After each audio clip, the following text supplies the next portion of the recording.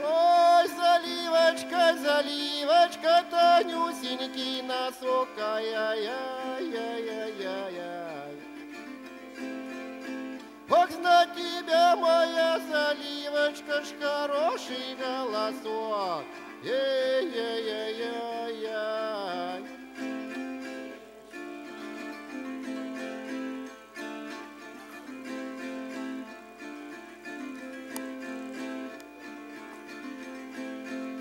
Ой, за веселую игру, да я заливочку же люблю, яй-яй-яй-яй.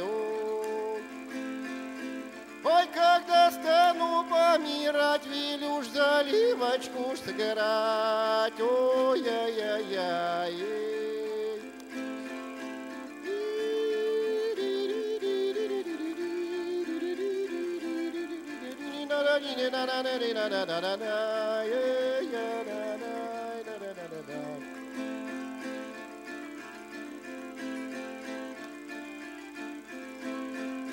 Ой, меня Милка не любила, а теперь будет любить, ай-яй-яй-яй-яй-яй. Ой, подойдет к моей кроватке, станет некого будить, ой-яй-яй-яй.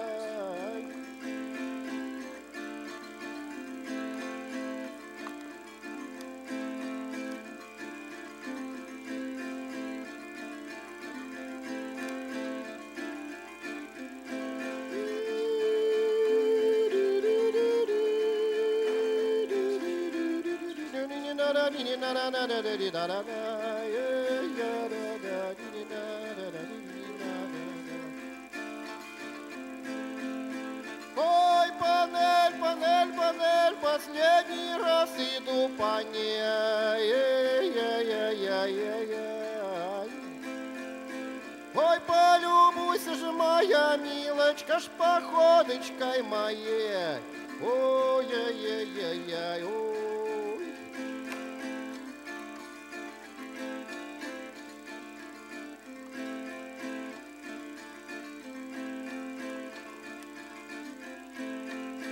Ох, я не сама, но сама скамеечку ж поставила, ой-яй-яй-яй-яй-яй. Ох, я ж не сама, но сама меня любить заставила, эй-яй-яй-яй-яй, ой.